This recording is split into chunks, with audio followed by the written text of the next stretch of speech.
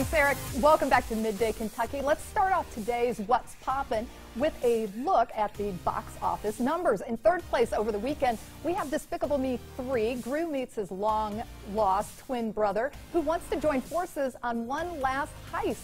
Both Gru and his twin brother are voiced by Steve Carell. Despicable Me 3 made just shy of $19 million over the weekend with a total run of $188 million. Wow, this weekend's runner-up is Spider-Man Homecoming. Peter Parker, with help from his mentor Tony Stark, must balance his life as a high school student while also fighting crime. During its second week in theaters, Spider-Man Homecoming made $45 million with a total of $208 million.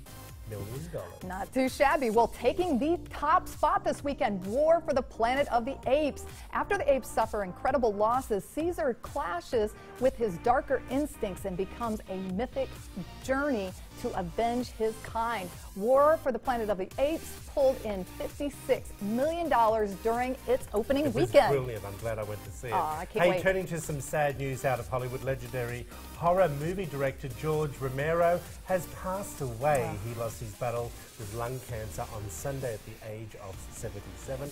According to his producing partner, Peter Gondwald, Romero has been called the father of modern horror.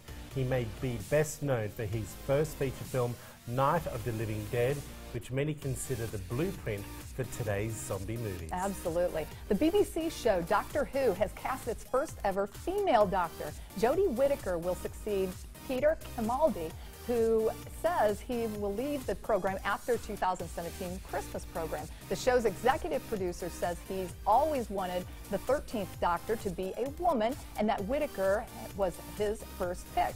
Whittaker is scheduled to make her first appearance in the Christmas special and then take over the top role in 2018 season. Whittaker, meanwhile, says she hopes fans aren't scared by her gender and that it's a really exciting time for the show. Oh, this is something that's very interesting, everyone. Caitlyn Jenner says she is considering a run for the Senate in California. The Olympic gold medalist and transgender activist made those comments during an appearance on the radio station AM 970 in New York. Jenner, a Republican, made a similar comment about running for office to CNN's Don Lemon earlier this year. Now, the news comes less than a week after musician Kid Rock issued a statement saying he may run for the Senate in Michigan. All I can say is, the minute I get residency, maybe I should try and run for something. Why not? Why not? Let's do it. As if I have the qualifications, my friend. Please.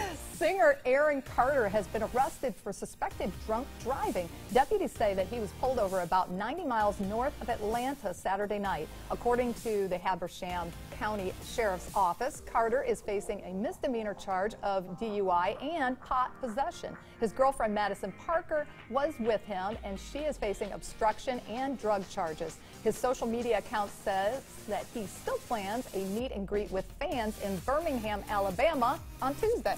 But is he Nick Carter's brother? Oh, yes. It is. Okay. Tennis star Roger Federer's family was spotted in the stands during Wimbledon's 2017, and it's clear that his kids stole the show. Federer has 4 children, 2 twin daughters and 2 twin boys.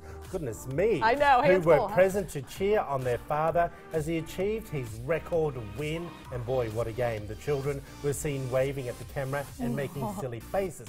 Federer told the BBC after his win that they have no clue what's going on. My friend, they will afterwards, let me tell you. After the break, Alison Davis shows us a very sweet take